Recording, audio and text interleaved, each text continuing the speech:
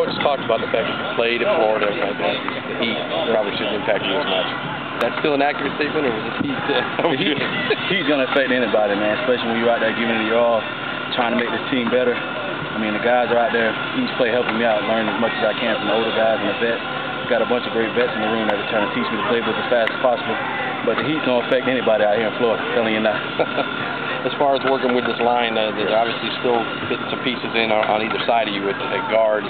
What's your comfort level like with all the different guys working in there? Vernon was in there working today. Oh, it's a great comfort level, man. We got a great room, and all these guys come out each day, work hard, push each other, push through each play. We take a lot of reps, and so the guys are great, and no matter who's in there, I'm comfortable. How would you rate where you're at now, a few days in? You missed a couple days, and Coach kind of joked and said he was going to make all that up in one day, and he wasn't able to do it. He wasn't joking when he meant that.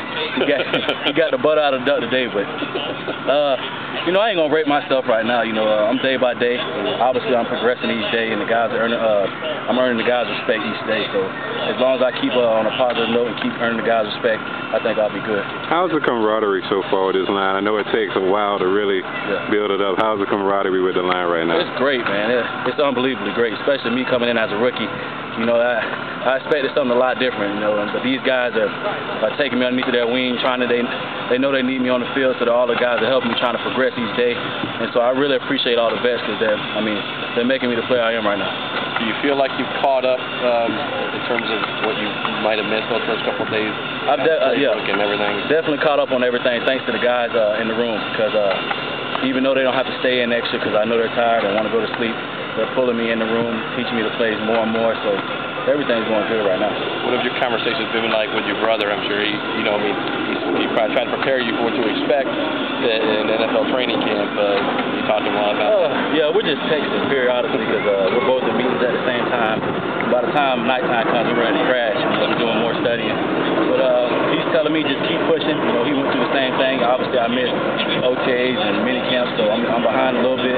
But I'm just going to keep coming out, busting my butt every day to get better and better. Looking forward to getting that first game action finally and not hitting your own guys, hitting some other people. Yeah, it'll be a great feel, man. I just want to be fully prepared when that moment comes, so I'm just going to keep working hard.